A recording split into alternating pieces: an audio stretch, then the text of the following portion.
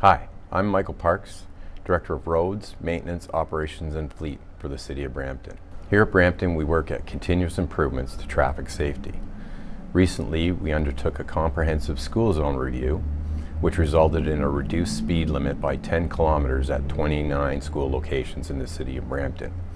We also implemented an additional 15 new flashing 40 school zones on major roadways, one of them being Williams Parkway.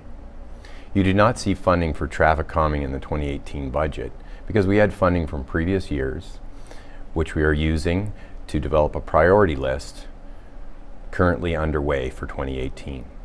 Thank you for your interest in the budget process.